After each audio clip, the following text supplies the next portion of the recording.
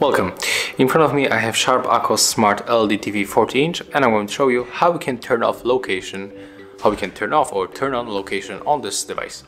So at the first we have to grab our remote control and then move to the right upper corner when we can find the settings. So click OK, and after that we have to scroll down and find the device preferences, click OK, and right now we have to scroll down one more time at the bottom until you find location. Click OK,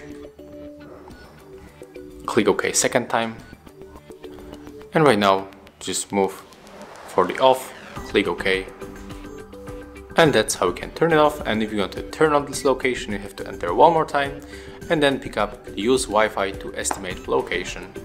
And that's how it looks. Thank you guys for watching, leave thumbs ups, comments and subscribe to our channel.